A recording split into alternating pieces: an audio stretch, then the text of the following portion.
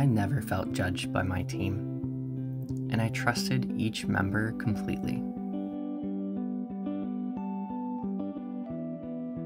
Among them, I particularly appreciated the group therapist who showed genuine care for each patient.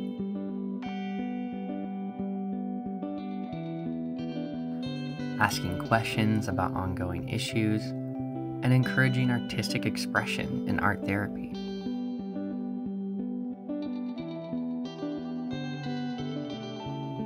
The body image group was by far my favorite. It was intense and vulnerable.